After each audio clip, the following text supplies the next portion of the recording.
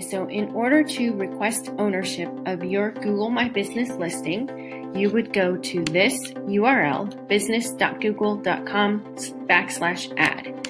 From here, you type in your business name. If you have a Google My Business page that has already been claimed, it is going to show up as an option. Select that and click Next. What happens after that is going to ask you, kind of give you some information. This listing has already been verified, and it gives you an idea of what the Gmail account is.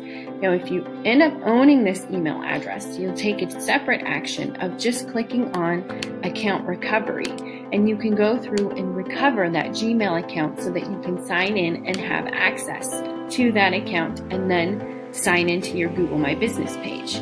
Now, if you have no idea what this Gmail account is or who it belongs to, then continue to request for access.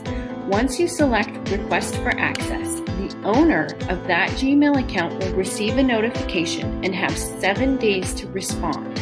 If they do not respond back, then Google will give you the option to become the primary ownership of that Google My Business listing. And so once the ownership request is approved, you'll be notified by email, and then you'll be able to manage the Google My Business listing from there. So it'll take about 7 days, a week and a half, in order to receive or request access of the Google My Business page. If you should have any questions, please let me know.